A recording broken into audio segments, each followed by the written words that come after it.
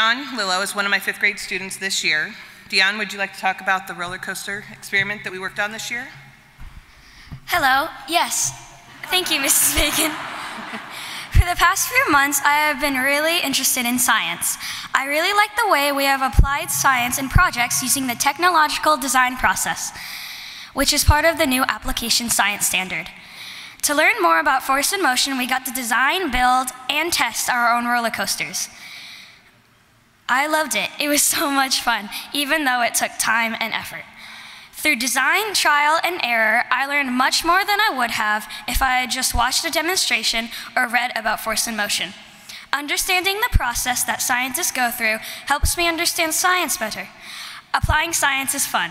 I look forward to taking science class in middle school, but part of me wished I could be in 5th grade again next year so I can learn about all the new stuff coming.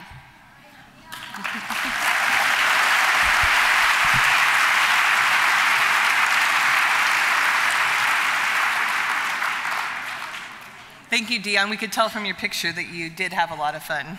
We shared with everybody, including the science fair. A perk of being on the Science Adoption Committee was that I got to test one of the new lessons in the classroom this year, and field testing the new curriculum was really exciting. My students were engaged, clearly loved it, and wanted even more lessons than we had time for this year. Caroline is another one of my 5th grade students this year, and would you like to talk about some of the lessons we had? Hello, yes, Miss Bacon, I'd be glad to. I am so happy that I'm in Miss Bacon's class this year, so I have the chance to learn things before anybody else. I really love science this year due to the hands-on experiments and models that we have used. I like learning through investigations in labs because it helps me better understand and be able to see science actually happen in front of my eyes. Like when we sampled the new fossil material, we got to model the layers of the Earth and discover trilobites and crinoids that have lived and died in different environments or layers of the Earth.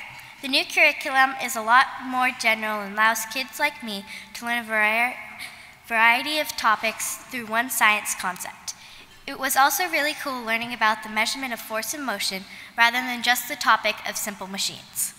All the new science material we got to see had engaging pictures and interesting models. We got a glimpse of other topics 5th graders in the future will be learning. I, for one, wish that I had the opportunity to use the new curriculum all year.